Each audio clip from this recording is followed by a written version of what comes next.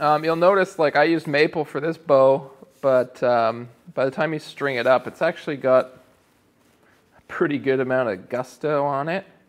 Might be a little bit more than you want your kids to have.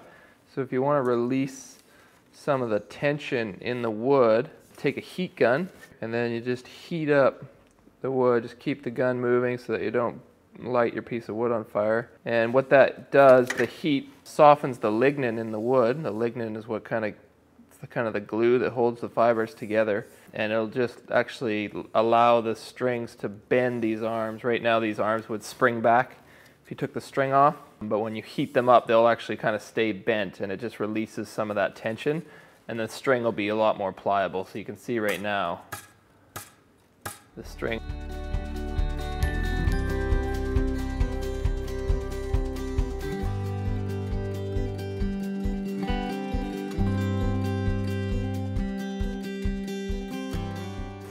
You can see after the heat gun it's a lot more pliable,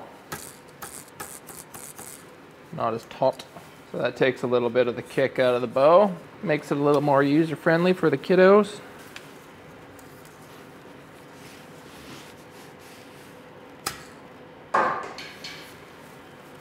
Launches an arrow pretty far. I'm sure there'll be some tears, but hopefully no real injuries.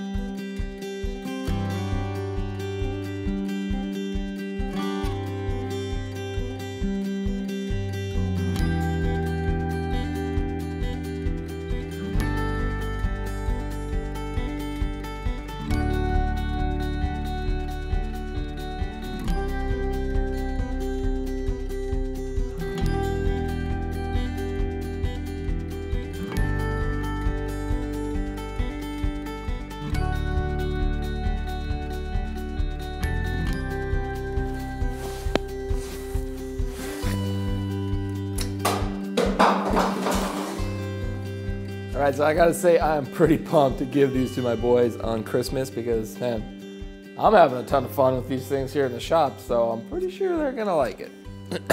It's a super easy gift. All in all, it only took me about maybe 3 hours, not even. Probably an hour to make each bow, and then, I don't know, another half hour to make these arrows. So that's a super simple gift that you know is gonna just bring your kids hours and hours of fun and entertainment. Probably a few bent noses and some tears at the same time, but hey, that's what childhood's all about.